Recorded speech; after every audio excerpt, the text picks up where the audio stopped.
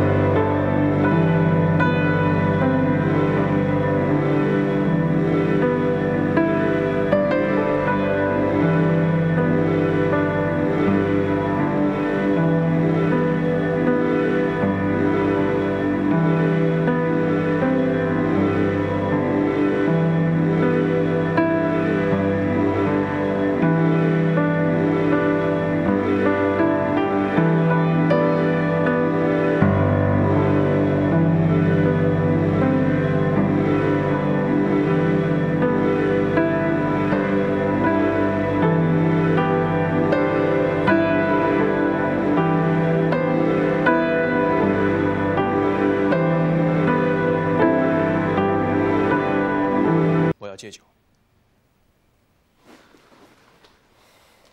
重新认识一下，我叫汤七七。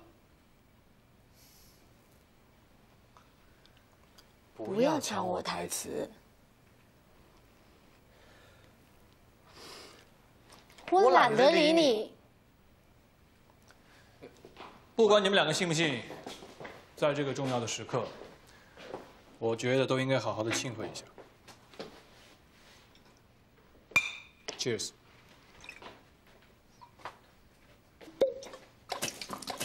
喂，你1000块没了，5000块钱没了，哎，好像挺过瘾的。真的不便宜。要不要一起来试一下？人生难得有这样浪费的机会，而且浪费的还是别人的钱。这么好的事。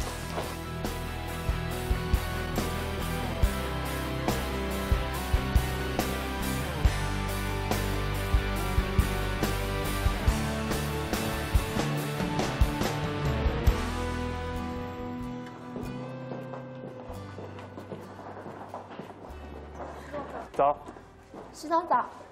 冯总还没来？还没有，现在还早呢。麻烦你一会儿把青阳的推广计划送到我的办公室。好的。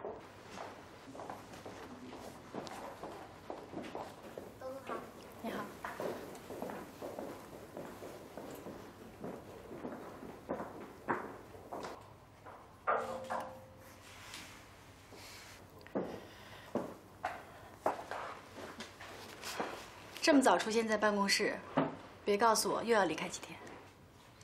你没看见我正在工作吗？你要的青阳计划书。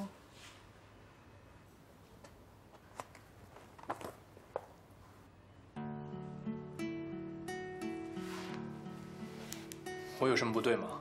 看着我干嘛？很遗憾，我好像又错过什么了。你最好再准备一份企划书，江东一定会把这份否定的，免得到时候你又说留下什么遗憾。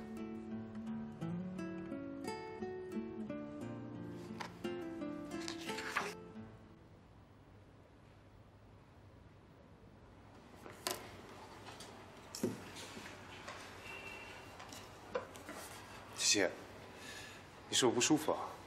我没事儿。要不然你回家休息休息吧。我等一下还要去徐然家一趟呢。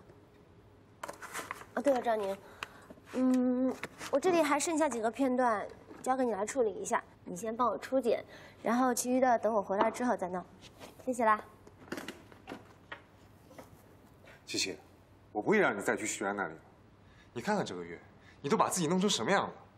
你给他做饭、收拾家，他呢？他都做了什么？你的心里只有徐然，难道你还看不出来？你跟他是完全不可能，你跟他在一起只会越来越不开心。你怎么回事啊，赵宁？我跟徐然他到底怎么了？你把我到底是看成什么样的人了？我愿意跟谁在一起，那是我自己的自由，我乐意。什么吵什么啊？什么在一起不在一起啊？我跟你讲哦，你们就应该跟梦工厂在一起哦，跟工作干在一起才对啊！你们这两个80后啊，每天为了爱情啊，叽叽喳喳，叽叽喳喳的。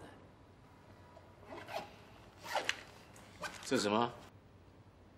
你们这些80后啊，就是被这些爱情片搞得头昏脑胀的。这个我先拿去看，假如不会把脑袋搞坏的话，我就给你们，好不好？谈爱情，工作工作，赶紧工作。你最好给你的好朋友江东打一个电话，叫他别再千方百计地阻挠青阳的推广计划了。很久没有联系他了。我知道你一定有办法的。我为什么要听你的？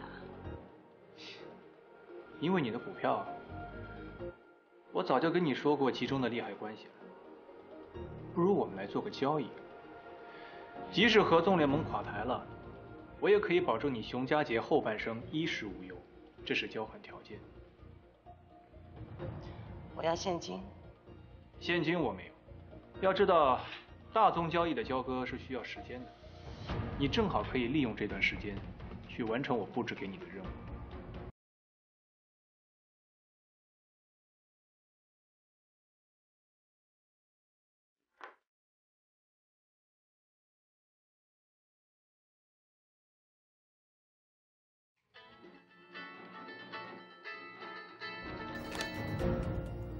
我希望你给冯路飞的公司一路开绿灯，让青阳计划案可以顺利进行。这不可能。虽然我跟冯路飞没有什么，可是他身边有徐然。你不是不知道我跟徐然是什么关系？我就是要缠着他们。我看到徐然越不舒服，我就越开心。我不管你以后怎么针对徐安，但这一次你必须放手。你现在是在威胁我？你知道我不怕你的。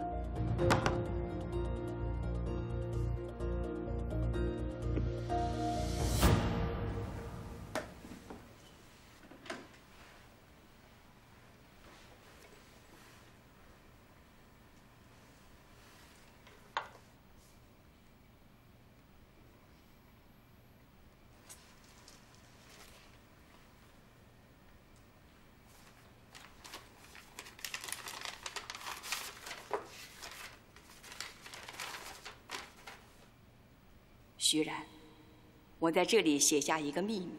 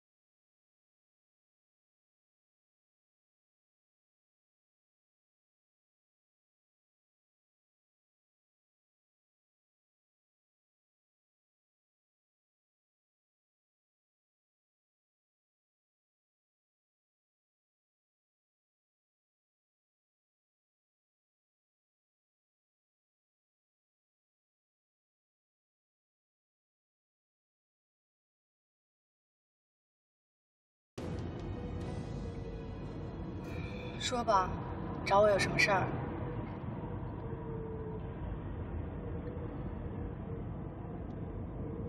有什么话你就直说吧，别怕我生气。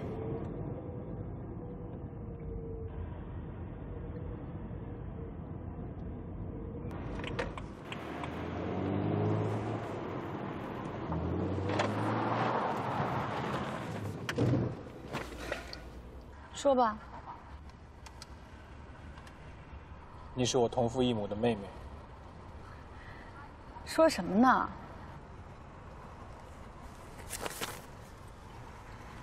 这是我妈留给我的。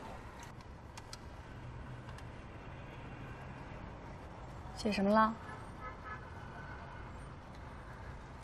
你的爸爸，我们的爸爸，他在年轻的时候娶了我妈，后来他迫于家族的压力，一个人去了香港。除了我这个躺在摇篮里的婴儿，他什么也没给我妈留下，连一张照片都没有。你觉得我会相信你吗？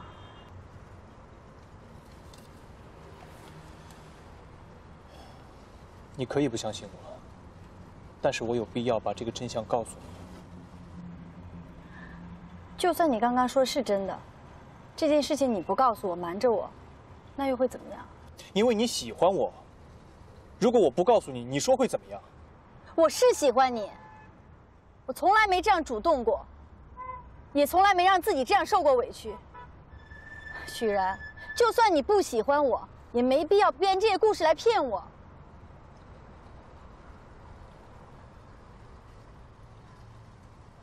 冯秀文以前叫冯凯。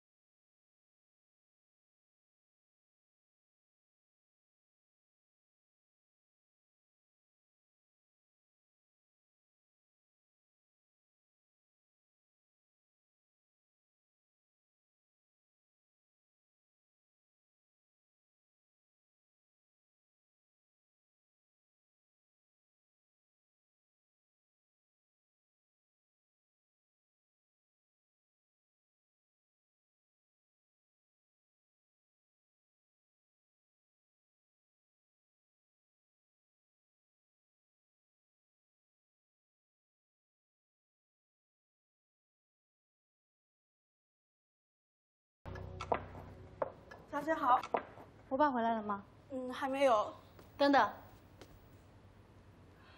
这个大衣是我爸的。对，刚才冯总吩咐我拿去洗。给我吧，我来帮他洗。那好吧，谢谢小姐。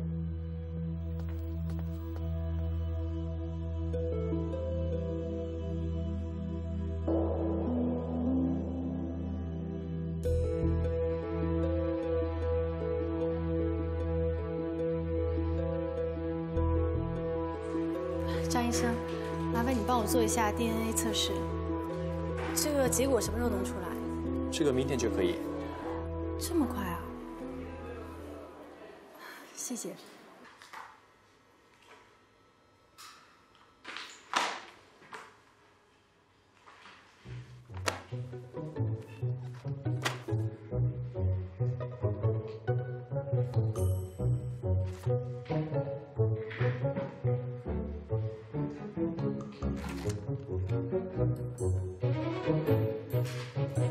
陛下，把那本新来的文艺生活拿给我。还没到呢。什么东西掉了？文件。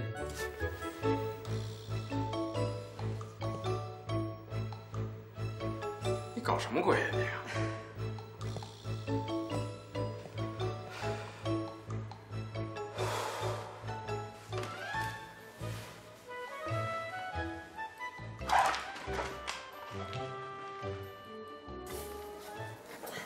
张医生，报告已经出来了，两者的匹配度是88%，很低是吗？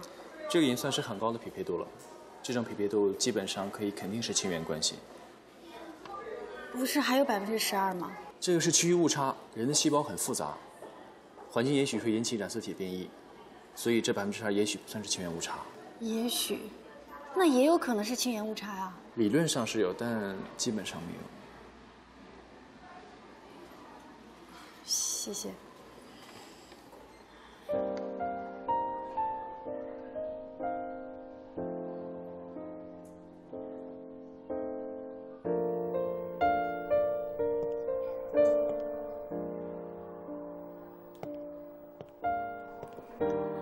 你现在相信了吧？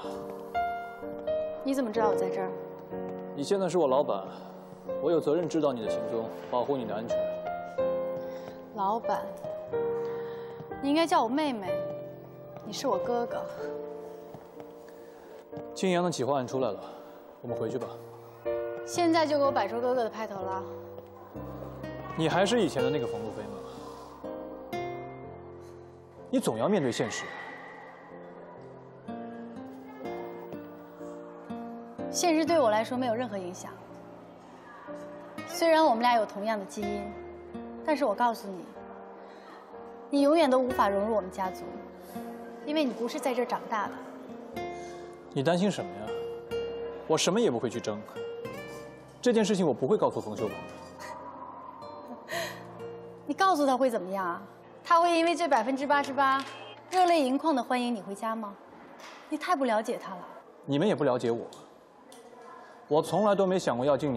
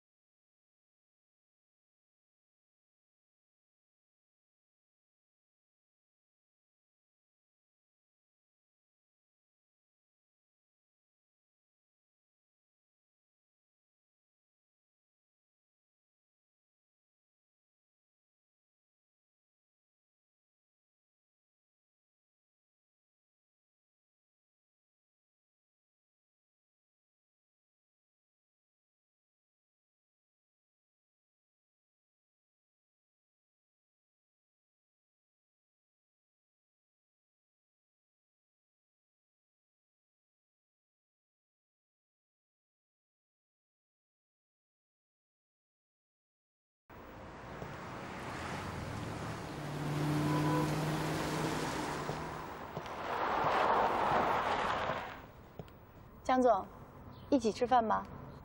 这不会就是冯总找我的目的吧？不可以吗？当然可以。不过真的只有吃饭这么简单吗？不然呢？也好。我也想找你聊聊青阳的事情。吃饭吧。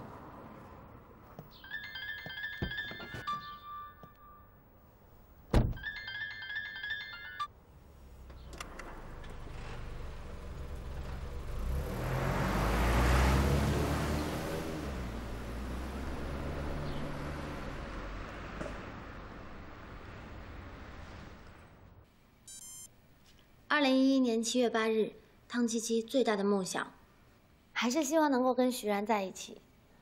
不过呢，我知道梦想与理想的区别。梦想呢，就让我想到一个笑话。有一个人说，我已经33岁了，我最大的梦想就是希望长大之后可以当一个科学家。这就是梦想。江东给我的压力很大，时间紧迫。叶柔，你负责跟各大媒体联络，沟通发稿时间、版面和进度等等。OK。徐然，你再把策划案细化，做一下经费预算。没问题。好，我约了人，先走了。哎，冯总，你不跟我们一起吃个饭吗？我约了江东。又和江东有饭局啊？甲方要和乙方吃饭，乙方能怎么样？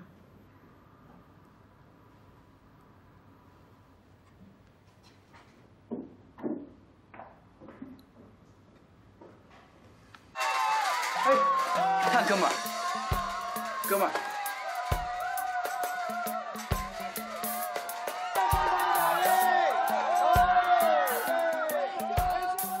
我啊，看，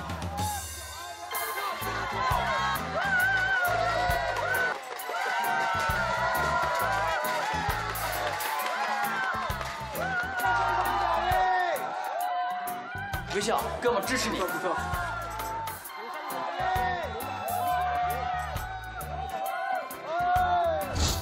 哎，什么情况呀？这外面都是什么人？报告教导员，我刚才处理一个非常重大的情况，这整个过程相当复杂。外面那些都是当事人。我看是你的滑板出问题了吧？原来您全都知道。哎，没有都啊，也不全知道。那外面不都是当事人吗？我这就找他们了解情况去。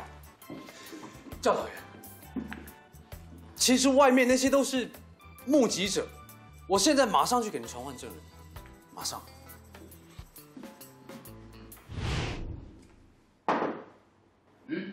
进来吧。是。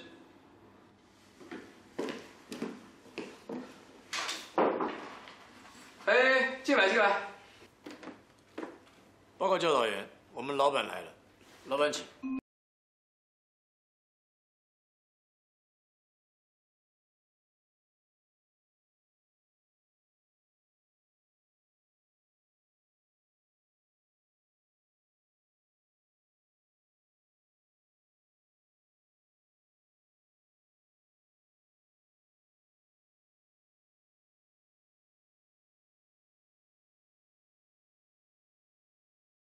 我是特地过来感谢贵所的微笑警官，他助人为乐，做好事不留名，是在我的百般要求之下，他才说出了姓名。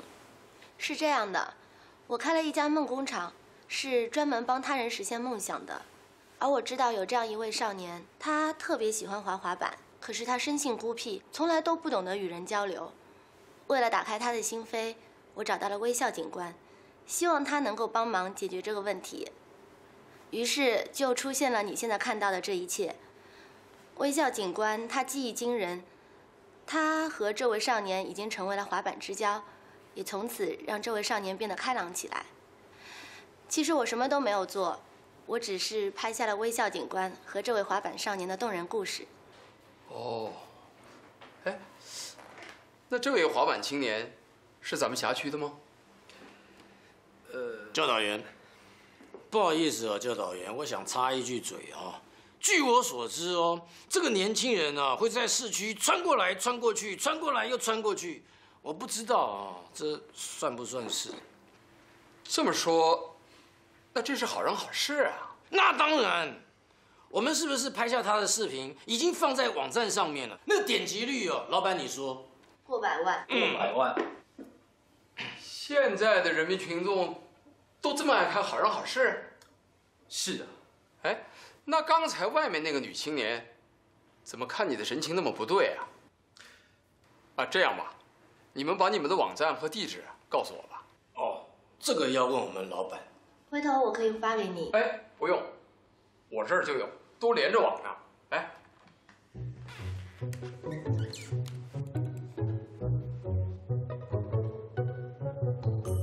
花样美男，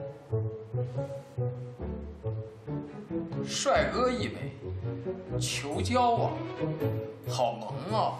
挥挥小手绢求勾搭，打滚求交往。教导员，我错了。微笑，你呀，你看看啊，我得好好敲打敲打你，你这搞的什么名堂？是。哎，谢谢你们大家配合啊，谢谢。哪里，教导员，你放心，我们一定会配合教导员，表扬好人好事，维护善良的风气，是不是，老板？谢谢啊。我觉得你们制定的青阳推广计划还有问题。虽然你们扩大了传播的面积，可是我担心这不是有效的传播。我认为那个计划没问题。你在找借口约我吃饭吧？我记得首先约吃饭的人不就是你吗？我不过是借这个理由，把这个饭局一次又一次的延续下去。而且你跟我吃饭，也不会是因为想听我说这些青阳推广的事情吧？那你说为什么？你在追求徐然，而我正好是徐然最讨厌的人，所以你跟我吃饭，如果不是为了做给徐然看，就是你们之间产生了极大的问题。就在你约我的那一天，也就是问题爆发的同一天，当时你的眼眶还是红的。我没有追他，也不会追任何人。全世界都知道，只有你死不承认。我不想再说这些无聊的话题了。好，你难道就不想知道我为什么跟你吃饭吗？你终于说对了，我不想知道。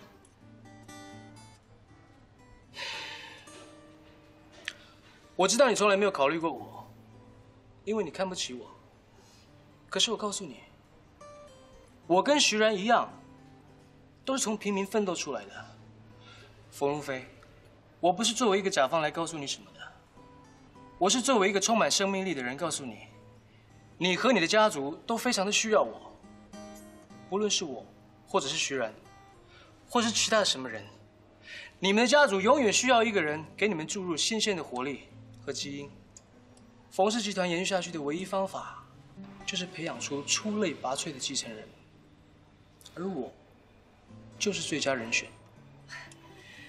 你知道你在说什么吗？我当然知道我在说什么，我也希望你知道我在说什么。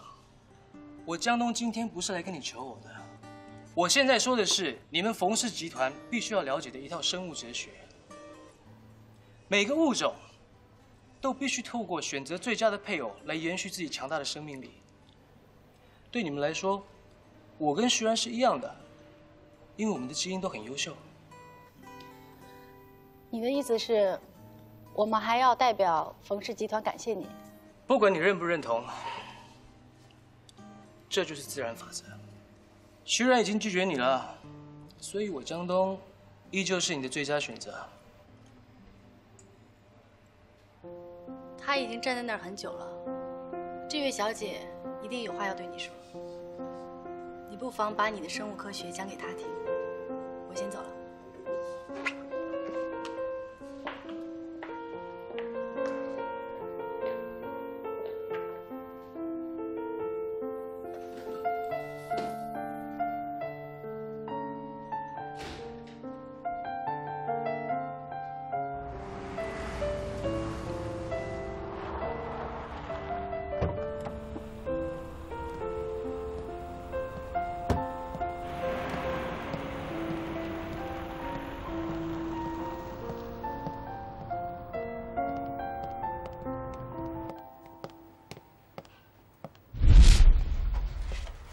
哎，你想去哪儿？我是徐然的助理，徐然的房间我当然很清楚。你住的不就是徐然以前的房间？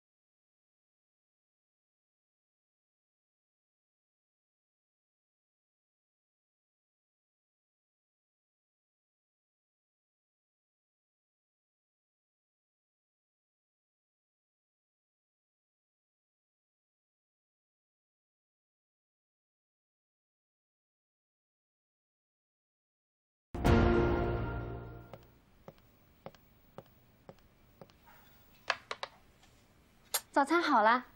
你这是干什么？你以为你是我妻子啊？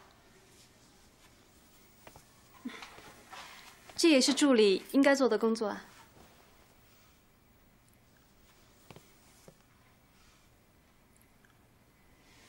你昨晚为什么不走？因为我喜欢你啊。你假戏真做啊？你喜欢我什么？就因为你把所有的赌注都压在我身上，我就像是你的一只股票。你离开了我，你就觉得你所有的付出都落空了，而且你也找不到另外一个像我一样的人可以投资，所以你不肯走，对吗？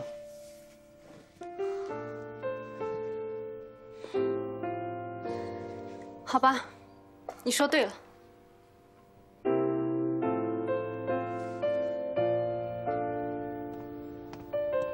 你现在还和徐然在一起吗？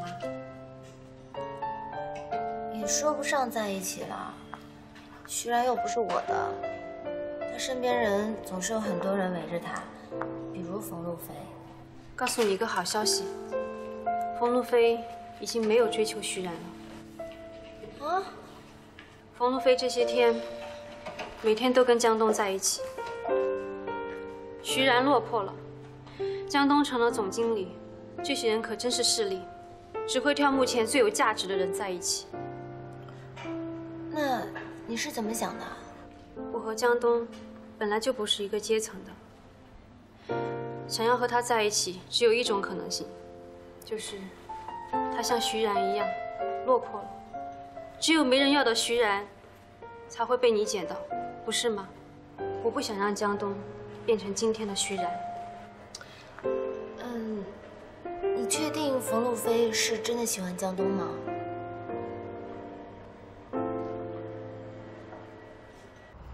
你知道吗？最近冯路飞经常跟江东在一起吃饭。你知道的还挺多。我觉得这事儿你得管一管，他一定是在不理性的状态下才这么做的。你让我怎么管？我跑去跟冯路飞说，你不许跟江东一起吃饭。但至少他跟你也有点关系吧？不管怎么说，至少也是你妹妹。而且他一定是受到刺激了。要是你跟我说我是你妹妹的话，我也一定会崩溃的。你知道你在做些什么吗？冯路飞跟江东吃饭很正常，一个是甲方，一个是乙方，工作餐而已嘛。可是就算是为了工作，那他也是为了你啊，不是你一直想要青阳的单子吗？冯路飞怎么样工作，以什么样的方式工作，我管不了，你更管不了。好吧，就当我没说，当我多管闲事。我先走了。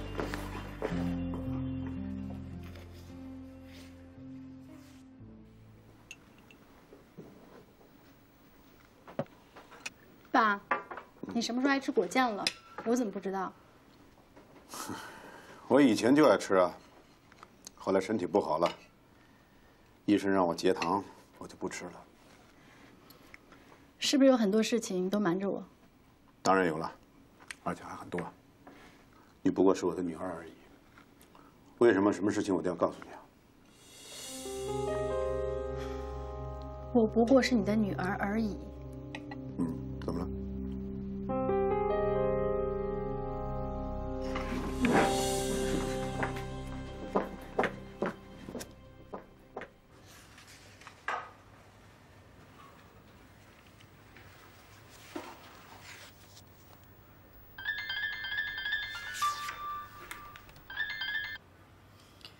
喂，江总。你既然愿意在第一时间接我的电话，那就表示接下来的邀请很有可能会成功哦。什么邀请？我想见你，现在，马上。好，半个小时以后见。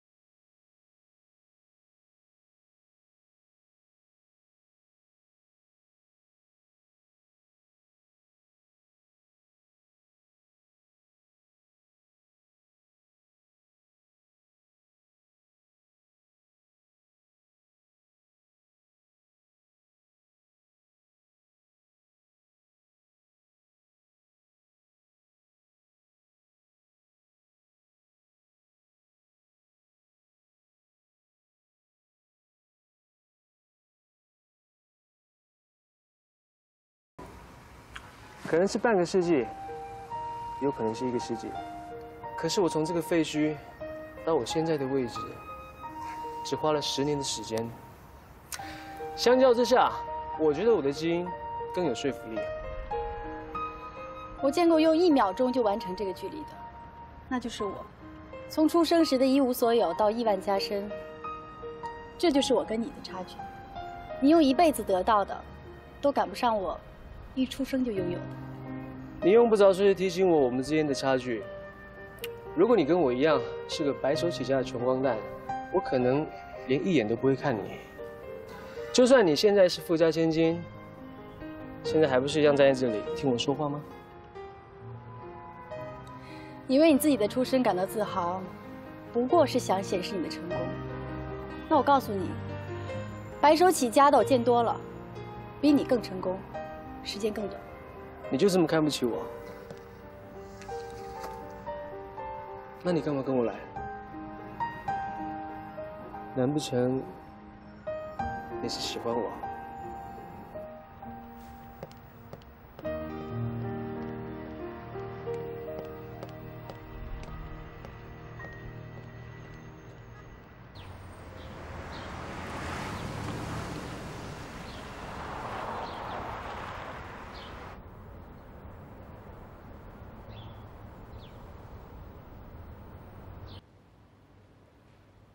所以啊，你要注意影响。这，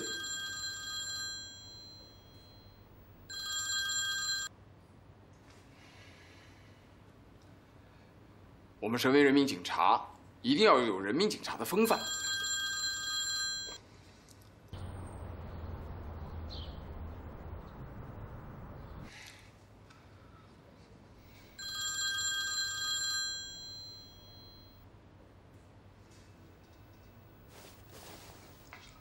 我不是不让你参加这些活动，但是你自己总得有个度吧。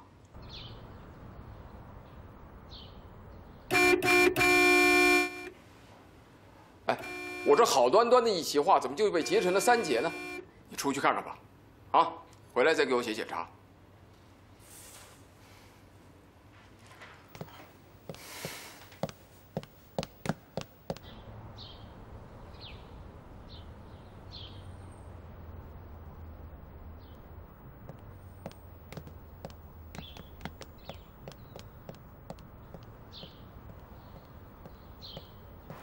要不要这么急啊？喂，喂，女人心海底针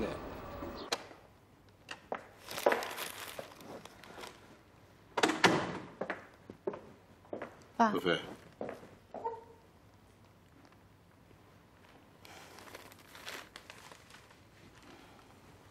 你有什么事儿吗？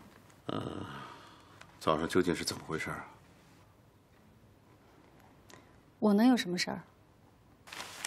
是不是你觉得有些事儿我没告诉你，是在欺骗你？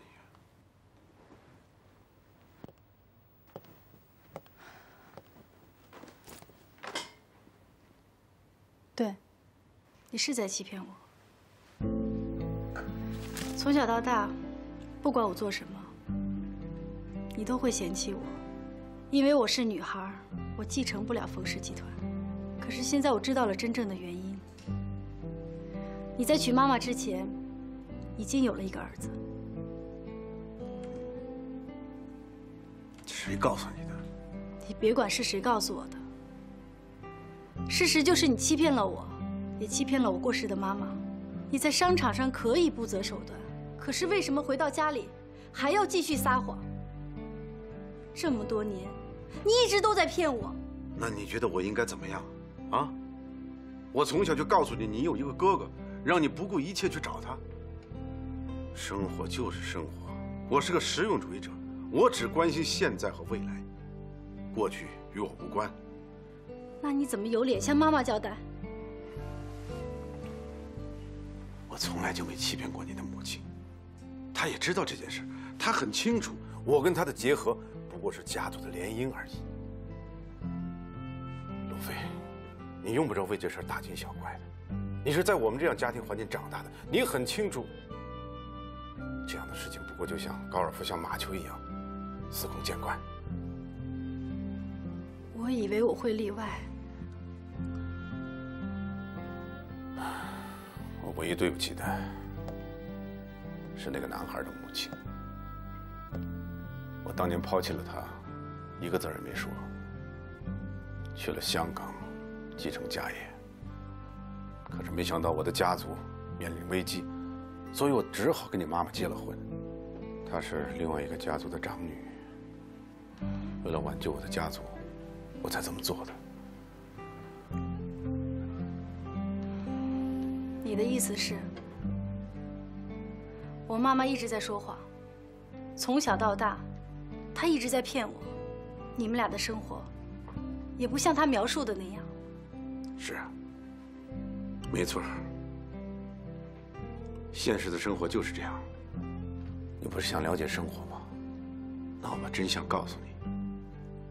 其实你不用对你的母亲恋念于心，她根本就不是你的亲生母亲。你在说什么？我也不是你的亲生父亲，甚至你的亲生父母是谁我都不知道。是，没错，电视剧里的情节在我们家里上演了。你知道吗？我娶了你母亲，她没有生育，我们只好去领养了一个女婴，而这个女婴就是你。我是被领养的。事实就是这样。本来我不想告诉你，但是你既然知道了事情的前一半，那我就告诉你一个完整的版本比较好。爸，你喝醉了，你在说醉话。我喝醉了吗？啊？你也尝一口，你尝尝。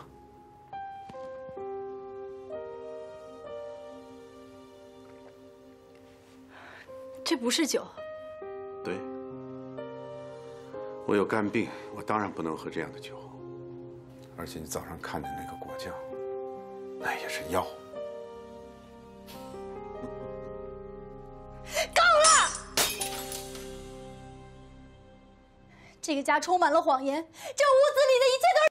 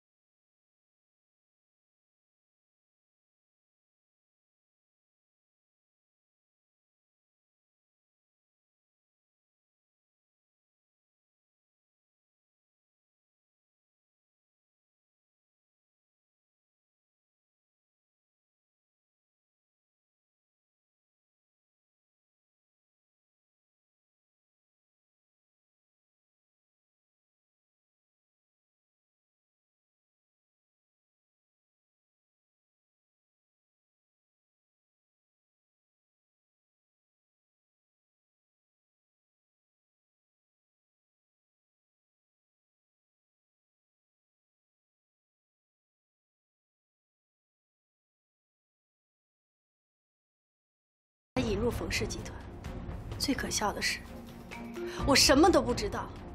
什么？徐然是我的儿子？别再装了。你的表情，你的感情，你所有的一切都是假的。你只有一样东西是真的，就是你的钱。住嘴！你听谁说徐然是我的儿子？你不是早就知道这一切了吗？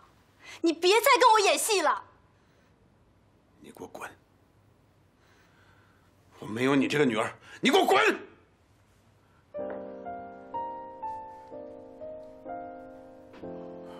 我早就知道你会这样说了，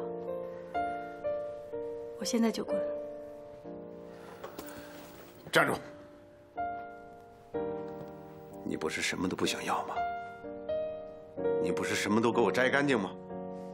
你给我摘呀！啊！你给我摘呀！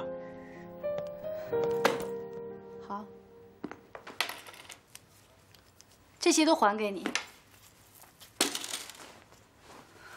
我把所有的一切都还给你。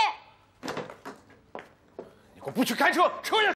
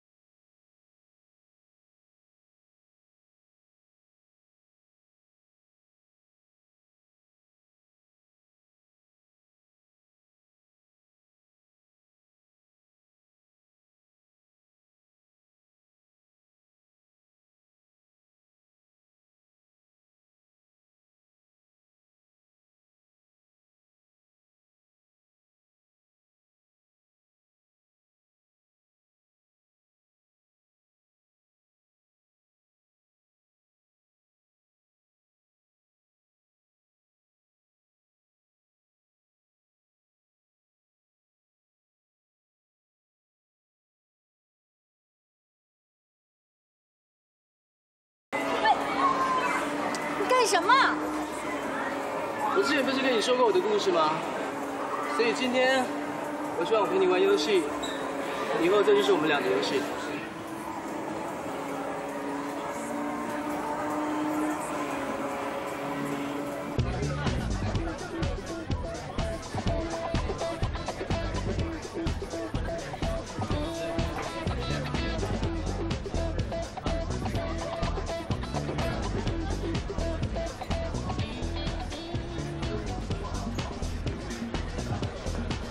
你来干嘛？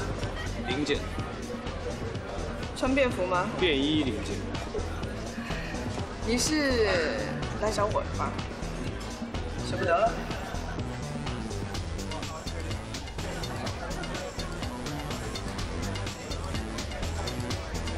我是来找你说清楚，从没见过一个女人像你这么不通情，就因为我不接电话，你就泡夜店玩失踪。你知道我有多忙吗？我放弃了385页的媒体计划和6个网络公司的老总会谈，专门去派出所找你，你竟然不理我。我有我的事情，为什么我的时间总得以你的时间来？片儿警能有什么事儿啊？你是不是觉得我一定要配合你？我告诉你，这就是问题所在。其实啊，你才是从骨子里歧视我们这种脑力劳动者。你从来不会觉得一个会为你赚钱的女人，比一个只会为你做家务的女人贡献多得多。你也不会觉得我给你腾出的时间是有多宝贵。我不需要你施舍我时间。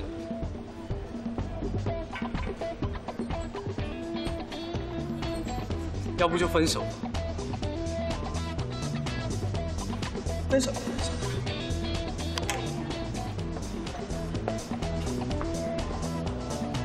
这里太吵了。我们换个地方吧。我给徐安打。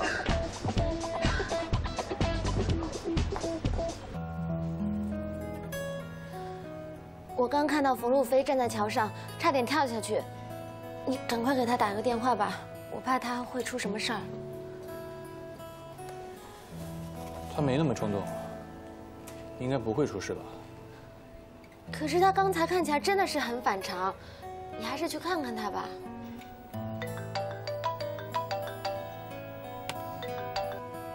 喂。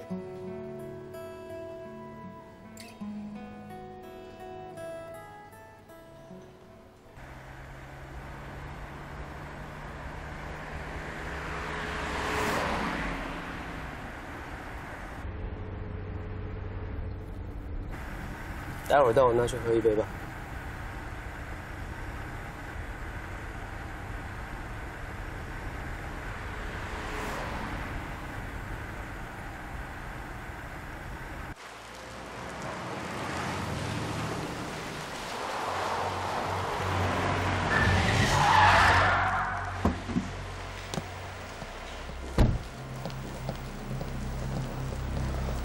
你跟我走。你凭什么带他走？你凭什么这么问我？我不会跟你走的。你听见了？他自愿跟我在一起。你以为你是谁？今天晚上他是我的，你休想带他走。把你的脏手从他身上拿开。怎么样？这让你很不爽吗？我就是要你很不爽啊！你能怎么样呢？你能怎么样呢？许然，你别打了，许然！许然，你别打了！你别打，我跟你走还不行吗？上车。你答应我，答应我不打了！答应我！上车！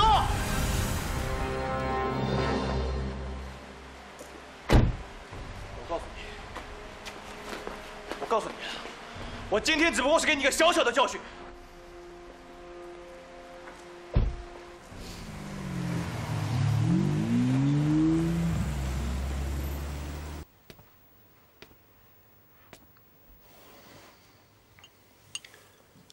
吃点东西吧，折腾了这么久，一定饿了。来，冷。什么冷？粥冷。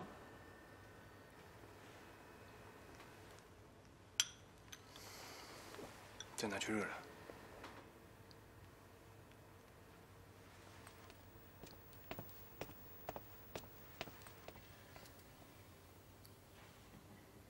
你是徐然吗？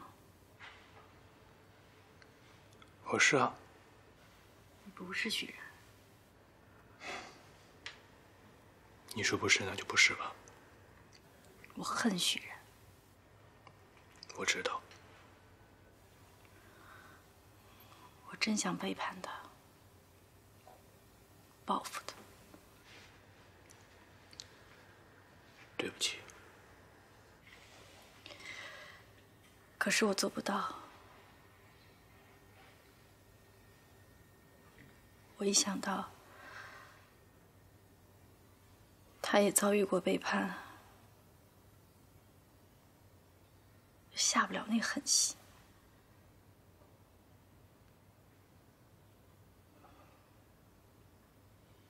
我唯一能做的，就是跟他不喜欢的人谈恋爱。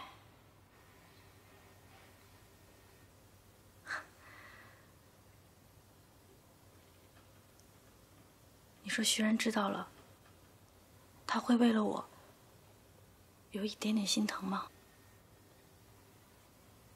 他不值得你这么做。那你呢？你心疼吗？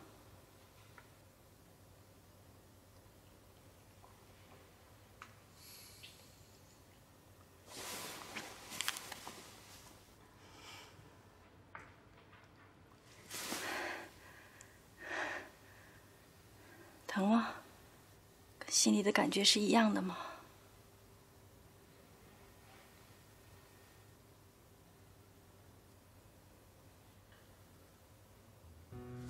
徐然，对不起，我不应该逼你的，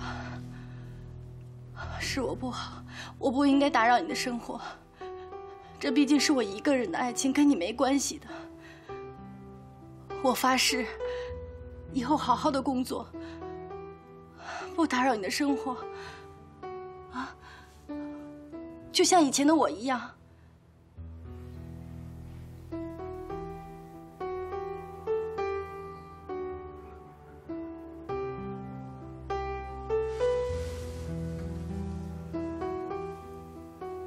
我忘了告诉你，冯氏集团始终是你一个人的。你是冯修文唯一的孩子，我只不过是他们抱养的孤儿。你说什么？我连我自己的亲生父母是谁，我多大了，我姓什么，我什么都不知道。也许这一切永远都是谜。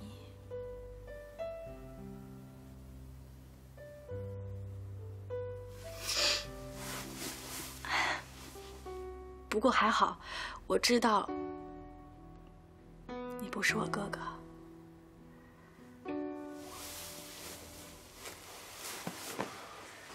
菲菲，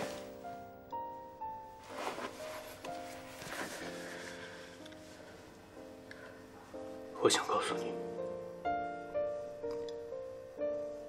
其实不管是在过去，还是在现在，我一直都很心疼。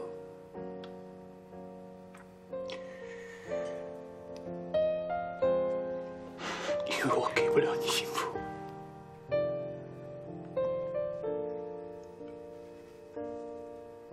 对不起。